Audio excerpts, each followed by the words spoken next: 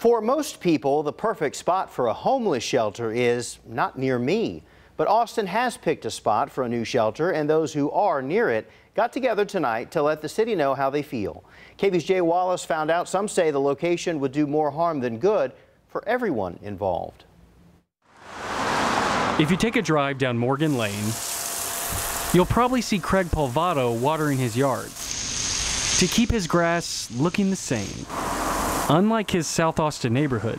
A lot different than it used to be. And even more so if the city's new homeless shelter is built down the road right along 290. I worry. That's because Polvato feels out of the loop. I wish that we could have gotten more notice. It's just like Artie had made the plans and had it all set up. And I pay big bucks to live here.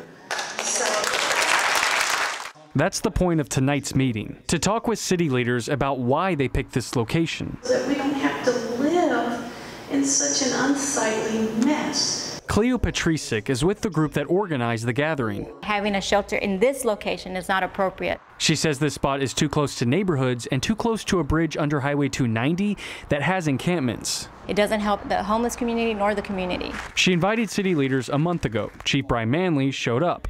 He made clear this facility would be different. I bet everyone here, the first thing on your mind is the arch. It's not a drop-in facility. Mayor Adler and city council members didn't show. This is not transparent. But according to the chief, those city leaders will be at upcoming meetings the city set up. There isn't dialogue happening. That is not what we want. Patricic says she'll invite city leaders again to a meeting in the near future. And Polvato? It's still home, always will be. We'll keep on watering no matter what. In Austin, Jay Wallace, KVUE News.